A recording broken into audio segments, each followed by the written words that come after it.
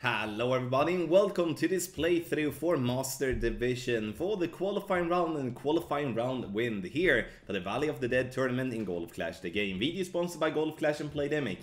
Make sure that you do hit the thumbs up button, also subscribe to the channel and turn on the notifications. You can get the ultimate tournament guides, the best guides on the market for Pro, Expert and Master by going to Patreon. Link to Patreon and our guides is directly in the description down below. You can always follow the info box on the right hand side to get the club distance adjustment, elevation adjustment, also what ball and club type I suggest you to play with. Have in mind that those are all suggestions and you don't have to follow it if you don't want to, but there is always a plan behind it. So let's go to hole number 1.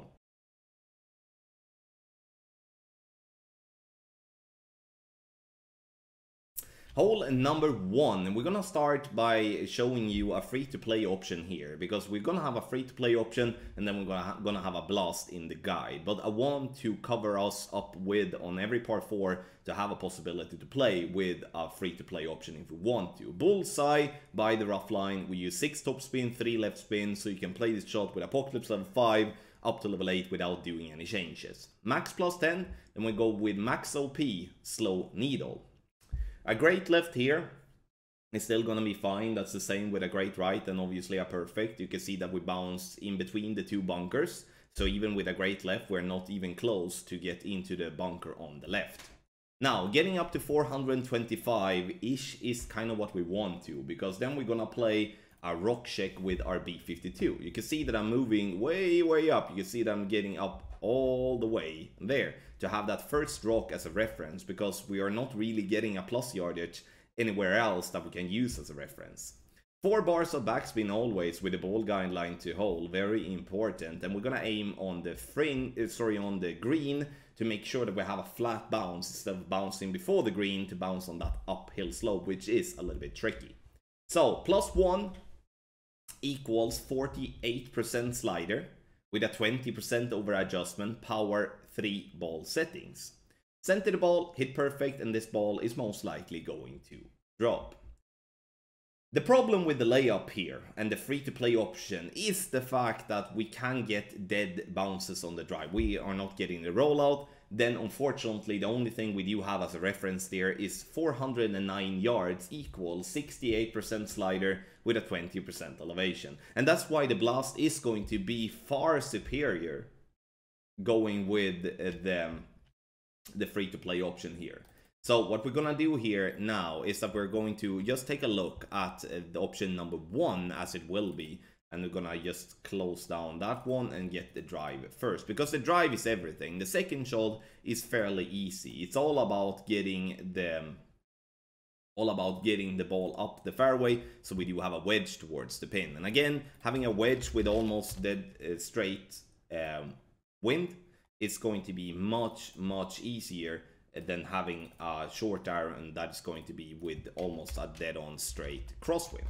So now we're gonna take a look at this one once I just change the ball, which is gonna be there, and now we're gonna take a look at that one. So the drive, NMT, no movement. This is an older slide and I'm having the privilege to use a friend's replay here, which I'm very grateful for. So NMT, don't touch the target until it's time to adjust the rings. Max plus 10 is the adjustment. And we are always going to play with push up to max, regardless what wind we're gonna have. Max top spin, and we're gonna use some left spin as well. So max top spin, and 1.5 bar of side spin to the left. 1.2 ball of curl to the left, so just a little bit of a gap between the ring and the complete ball outside. And we do want to hit, you know, some type of a minor great or a perfect. And here is the problem here, because wind angles and wind strength can all have an effect here. So we need to have that in mind, and the rough is definitely in play. So getting up there to 483. Now if you're gonna play the EB school, we estimate +5 to be the correct elevation to use. And the reason we do that is due to the fact that we're playing an uphill approach. But the best way to do is to play max topspin to roll the ball to pin. When it comes to max topspin, we're estimating with the Endbringer level 8 Actually just going to have a check here so the max topspin is estimated to be minus 50%, with then obviously slider power 3 ball settings. So you do the EB school but using minus 50% instead. That's an estimation, have that in mind. So I would recommend to go in practice to maybe get yourself a try or two to get yourself the wedge corrected before you're going in live. Again, the blast is definitely the most suggested one here, but if you don't have the possibility to play with a power 5 win 0 ball, then definitely the layup is, you know, a decent chance.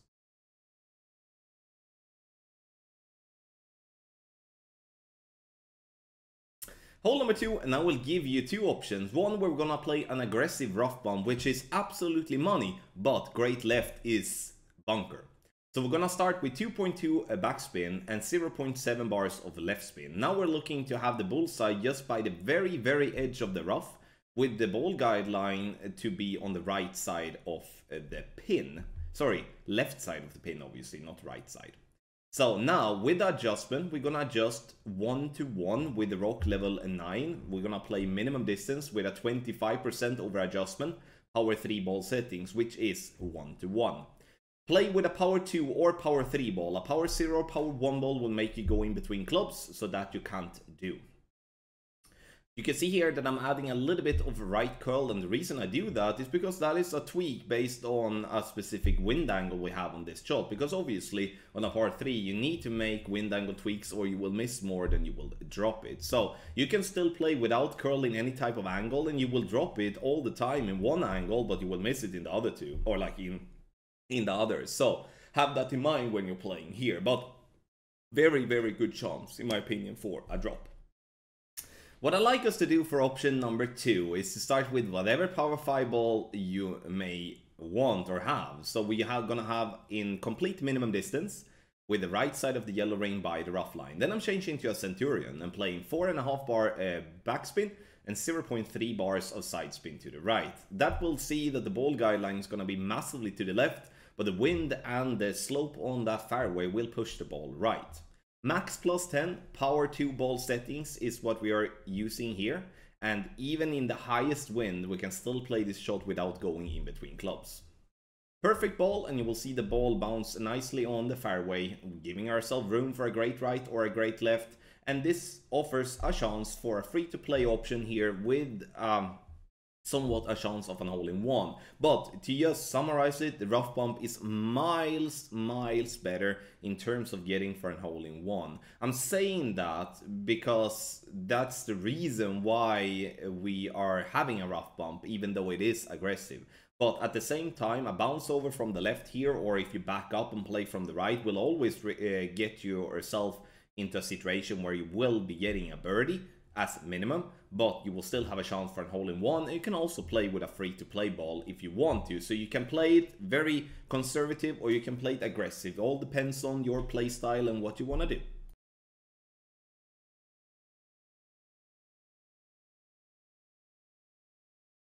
Hole number 3, we're gonna play a kind of a tough drive, but the second shot is then going to be absolutely money. 6.5 bar topspin, 3 right spin, half of the 4th ring on the fairway with Apocalypse level 8, then 1/5 of the 4th ring on the fairway with Apocalypse level 7, and then blue ring to the right by the rough line with Apocalypse level 5 and level 6.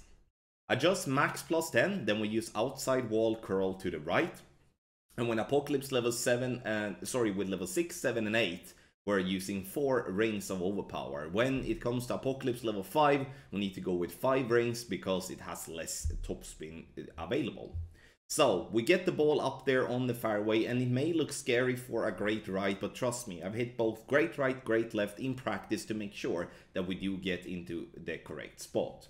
Now for the second shot, we're gonna use the yardage that we're getting for on the drive. So 387 yards equals 27% slider. But first we need to add some spin here. 2.2 top spin and 2.5 bars of left spin. And this is based on a perfect ball drive. And we're gonna have the ball guideline go through the hole with top of the red ring by the rough line. Minus 20% elevation is, minus 20% is the elevation here. The thing here though with this shot is that with a perfect and with a great left, this shot is absolutely money. But if you do hit great right, which I do in the video, you will 100% miss on the right hand side. A couple of things to think about when it comes to this hole, or especially this second shot approach, is that if you don't have the ball guide lying through the hole, you will fall short of pin. And also, if you do have a drive that is a great left, you need to add more left spin to get yourself into the funnel. And if you do have a great right drive, you need to add less left spin to get yourself into the funnel. A couple of little things to think about to make this shot probably one of the better albatross chances we have in the game.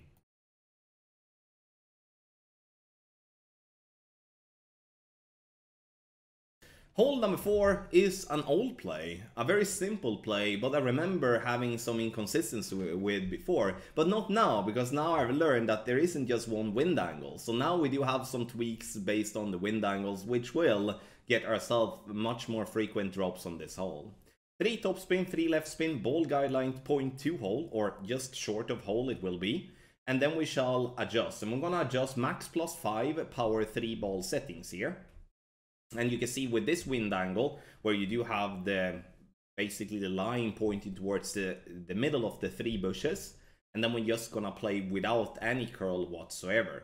If we would be having the line or the wind pointing more right, we would have to add some left curl. If we have the wind pointing more left, we're gonna have to add some right curl just to compensate for that. Again, you don't have to use wind angle tweaks if you don't want to, but there is obviously a reason why we're using it, and I will talk more about that on the hole number 7, another par 3 that comes up later in this playthrough. Hole number 7, we need a side spin 3 ball. You don't have to play with a power 1, could be a power 0, could be a power 3, just that it has side spin 3 to help you simplify this setting up with side spin.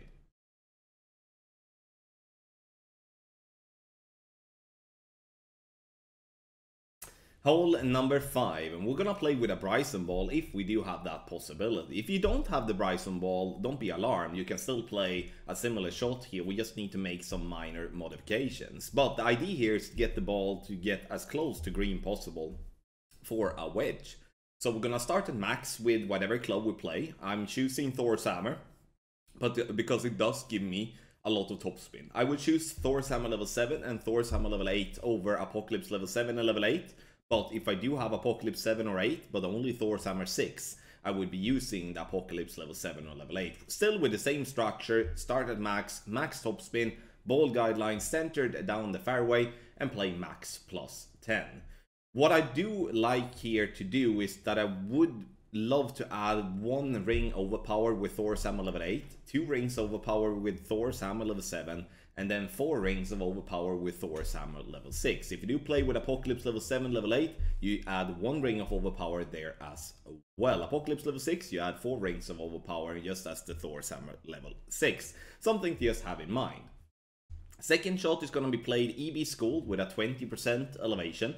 So stretch out the max to judge what type of club distance, judge where the pin is related to a maxed out ball guideline. So put your club into max and check where the pin stands, and then judge based on that what type of adjustment you shall do. In this video I play 60% slider, 20% elevation, P5 numbers, but we should more play 55% slider instead based on the swirl into the right. To have that said, I just wanted to say to you that once again, you don't have to play with a Bryson ball here. You can play with any other top spin boost ball as well.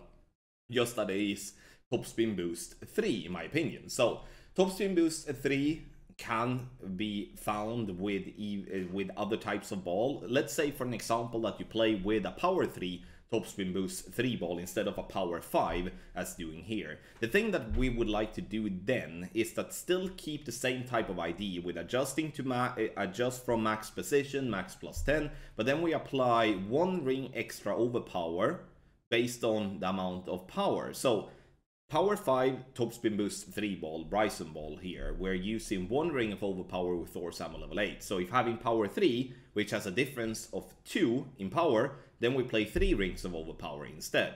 So in that way you can still get the same type of outcome by getting the ball to approximately the same type of distance, and still have an easy way of using whatever topspin boost ball you want to spend. Obviously there's other balls with more topspin boosts and stuff like that, then it's always recommended to do a practice or two to get the feel of how the ball will roll with that type of ball.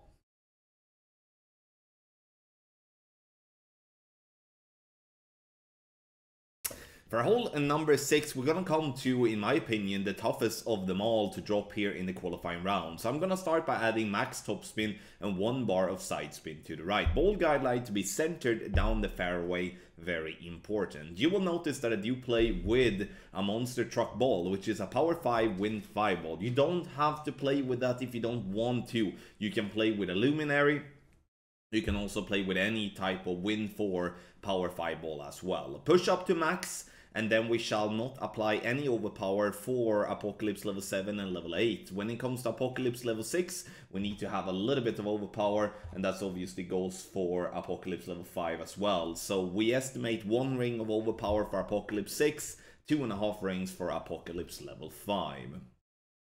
Second shot is gonna be played with no side spin at all. We're just gonna use top spin. In here it is important to always try to mirror the landing position, but also the ball guidelines position, because we do want to aim at the left side of the cup to get this ball to drop as we want. So in this instance I'm using 4.5 bars of topspin, and you will notice that I do have the blue ring basically just by the rough line. With ball guideline, you can see they're going left side of the cup. Now, plus 15 yards, you can see that right. So what I do here is I always put in my calculator max plus 30 power 2 ball settings, and that's going to be from plus 10. So in this instance I play max plus 30 power 2 and adding 0.5 rings to get the correct adjustment. Always the base of plus 10 is what I'm doing, then adding or subtracting based on what type of plus yardage I do have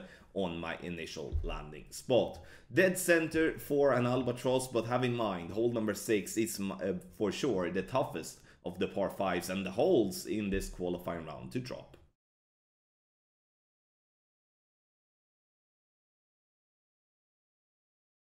Tough win on hole number 7, but I'm very pleased with this approach because it is a simple one with a good chance for a drop. 4 backspin and 4 left spin, and we're looking to have the inner ring by the rough line with the left side of the yellow ring by the sand trap line, ball guideline to go through the hole. So start by adding spin, and then you should be finding that spot easily.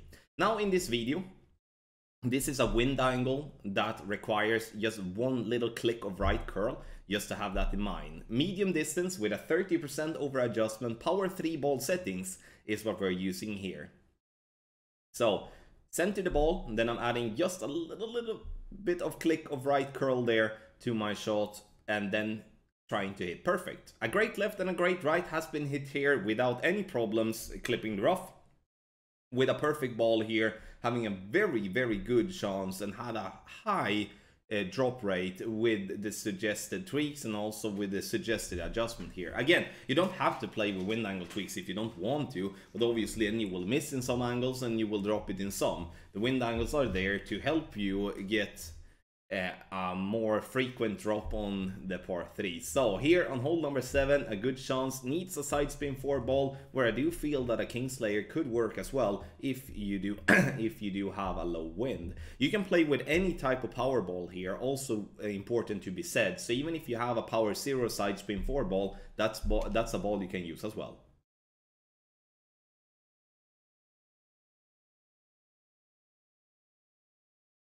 Hole number 8, we're gonna play an NMT. No movement, don't touch the target until it's time to adjust the rings. Max top spin, 1 left spin, and we're gonna adjust for max plus 10 power 5 ball settings. Have in mind that those of you playing with Apocalypse level 6 are going to have to play with a little bit of overpower. We estimate 2 rings of overpower to be what we need.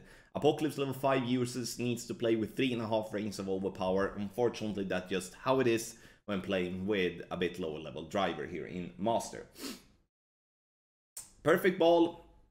And the ball here now will roll to 2 types of places. One, we're getting the rollout like this, and we're getting up to around 430 to 435 yards. That's kind of what we want to, because the second shot becomes a little bit easier. But if we do a rollout and have a short drive, which means that we're gonna get to 420 to 425 approximately, then it's gonna be a little bit tougher when it comes to the second shot. But first we take, if the drive goes as we want to. Then we're gonna go to do a start of the back frame check, which is +3 here in the video. 2 right spin always, and 1.5 bar backspin with the back frame check. So 1.5 bar backspin with the back frame check, very important to have that in mind. So from +3, then we're gonna play this one 41% slider with a 15% over adjustment power 5 ball settings. Ball guideline should be through the hole, very important, as otherwise you have a risk of falling short, unfortunately. Center the ball and try to hit perfect. And have in mind here that you can play this shot with a luminary as well, and don't have to spend a Ryder Cup ball if you don't have any, for an example. Only difference there, if you play with a luminary, is that you're going to have to increase the adjustment with 0.1 to compensate for the higher wind. Now, let's say we do have a short drive, then we're gonna take a look at what we're gonna do then. Then we're gonna do a pin shake. You can see here that I have +6 as a pin shake with my bullseye and Falcon level 8. So from +6, we're gonna play this 66% slider with a 15% over adjustment. But the difference is also gonna be the spin. We're gonna use 1.8 bars of backspin when it comes to shorter drives. So once again, if you do a pin shake, we're gonna play 1.8 backspin and 2 right spin. If we do have a back frame check, we're gonna play 1.5 bar backspin and 2 right spin.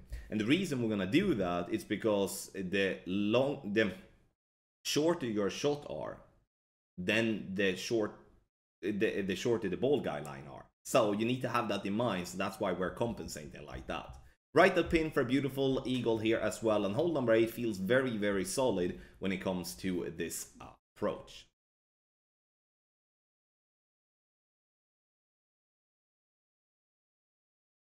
On hole number 9, it is very important that you don't play with a shamrock ball. Play with any other ball that you have power 5, side spin 2 minimum, and then win 0. So we're gonna start with max position and then bullseye by the rough line. In 16 miles per hour, I will be playing with 5 bars of topspin and 2 bars of side spin to the right. Adjust max +10, and then we shall push up to max. We will always push this push our target up to max here, because we do want to make the drive as simple as possible and only tweak the spin based on the wind strength. 0.8 ball of curl to the right and max overpower. Try to hit perfect. Great left, great right will still be fine, and that's why I'm not trying any power hooks or a power slice, as I don't really see the point when a great ball to the left or right will still going to be ending up approximately where we want to. So what do we want then? You can see that we clipped the rough with the second bounce. You may be wondering, is that the thing that we do want? Yes, it is. We do want to give ourselves a play with a short iron every single time. Because the fact is, if we try to go for green, you might succeed once to get the ball to green, but you might miss 10 times after that. So to give ourselves a consistent way of approaching the albatross all the time without having to deal with getting into the sand or into the rough most of the times, we do clip the rough and roll out for shot with our Falcon or short iron. Now we do a pin shake, right? So pin shake is +5 with our Falcon here. Okay, sorry, +4, not +5. Then we're gonna apply 2.5 bar backspin, and we're gonna apply 2.5 bar backspin every single time and remove that left spin that I'm trying to work with at the start. 2.5 bar backspin, ball guideline to the hole. Have in mind the Falcon 8 has 4.5 bars, 4.5 ball guideline. So therefore I'm aiming directly at cup. So for a +4 pin shake, we play 56% slider with a 10% over adjustment power 5 ball setting. So this is with Falcon 8 and with Thorn 9. So have in mind that if you play with a Falcon 7 or Hornet level 9, you need to add a 4% slider to the suggested here. So perfect ball. Ball bounce on the fairway, lovely. Right at pin for a beautiful albatross. Again, I'm not saying that this is going to be easy to get an albatross here, but playing a consistent or somewhat consistent drive to get to the same spot or to similar spot all the time, we increase the opportunity to get a couple of more albatrosses than trying to push for green every single time. Thank you so much everybody for watching this playthrough for Master Division with tournament win for the qualifying round. Yes, there is a lot of drops here in this playthrough. Unfortunately, the replays for hole number 3 with the drops that I have are just messy. Therefore, we have no drop there. But otherwise, there would be drops on every single hole. I feel very pleased. If you do want to get a part of all the tweaks and the details, you get our Master Guide, the Ultimate Tournament Guides, which are the best guides on the market. Join more than 1,000 unique Master players and compete to the top. Link is directly in the description down below. Video sponsored by Golf Clash and Playdemic. Thank you so much for watching and good luck in your Golf Clash game.